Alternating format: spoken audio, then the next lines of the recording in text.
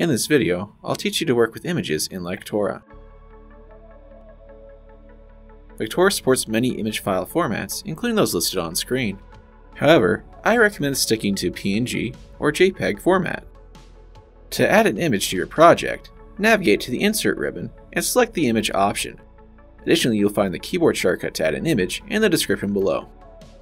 You can also select the drop-down to choose from various options. Image File will allow you to search for an image on your local computer. My Images opens My Library, where you can select previously stored images. Stock Image Library will open the eLearning Brothers Stock Image Library, where you have access to thousands of stock images. When you click on the image on the stage or in the Project Explorer, you'll have access to new options on the ribbon to adjust its properties, style, and position and size. From the Properties submenu, you can change the object's name, appearance when the page is loaded, or change web options. From the Style submenu, you can crop, add a border, shadow, or reflection, and adjust transparency.